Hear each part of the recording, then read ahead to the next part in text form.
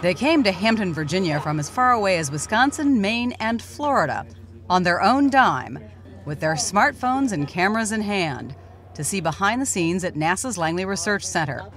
First stop, the hangar, with its 11 aircraft of many shapes, sizes, and missions. In the group were some of NASA's biggest fans, Twitter followers.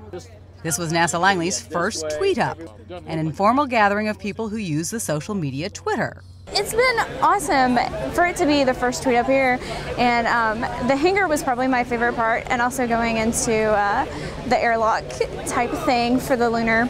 So y'all have done an awesome job, and it's just been wonderful. The day-long adventure included not only a look at Langley research facilities, but also lunch with an astronaut, two-time shuttle veteran Susan Kilrain. Working in space, after all, that is why we're there. Plus, there were autographs to take home and lots of photo ops to capture for themselves and share with the outside world through Twitter and the web. I'm a physics major at college, and I want to get so much into the research field, and NASA itself is just this massive research institution. So the opportunity to come and see this kind of research in play is a really big incentive for me to come, even from Wisconsin all the way to Virginia.